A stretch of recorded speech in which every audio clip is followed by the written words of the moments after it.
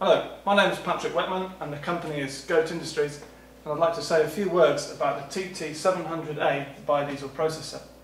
Now, as the name suggests, it's a machine capable of producing 700 litres of biodiesel in one batch. Now, the machine itself is separated into two halves. On this side we have the heating tank, which is powered by electricity, and on this side the mixing tank, which is powered by air. And there's a very good reason for this, and it is related to health and safety. Now, over the last few years there have been a number of accidents where people have inadvertently turned on the heating elements in an empty tank with residual methanol fumes contained within. The heating elements themselves get very hot very quickly, glow red, ignite the methanol fumes, and bang, the whole tank explodes. Now, fortunately, to the date of this video, nobody has been seriously hurt.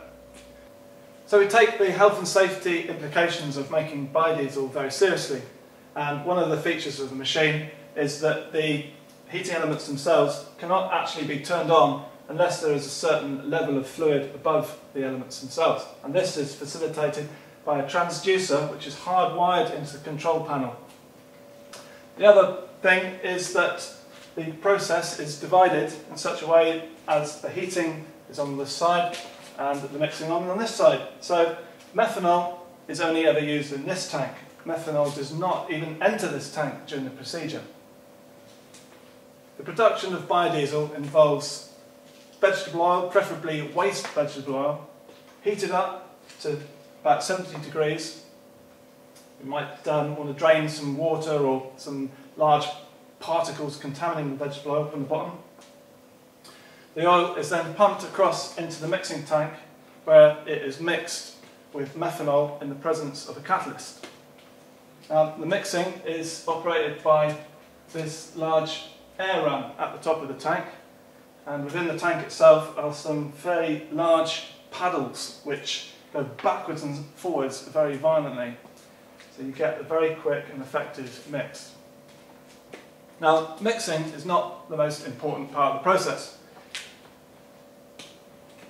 The most important part of the process is the settling, and to get high purity biodiesel, the crude biodiesel must be left to stand for a good 2 or 3 days.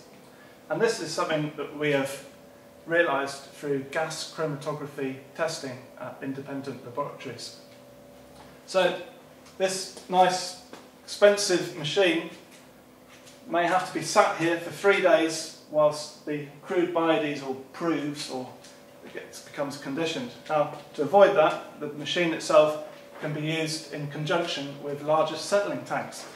In that way, the machine can be operated 8 hours a day, continuously on a batch system, creating crude biodiesel and pumping it into larger settling tanks of about 3,000 litres. So, on day 1, you produce 3,000 litres in tank number 1.